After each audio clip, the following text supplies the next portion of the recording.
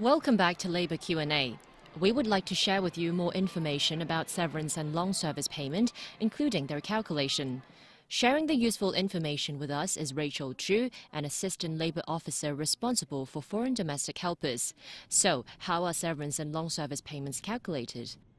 The severance and long service payments are both calculated based on 2/3 of the salary of the last working month times the number of traceable years of service.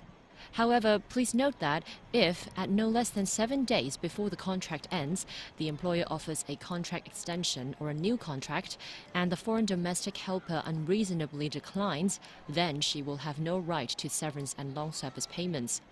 Also, a foreign domestic worker can get just one of severance payment or long service payment, but not both. So, if you already have severance payment, then you will not have long service payment. Hope this information is useful. See you next week.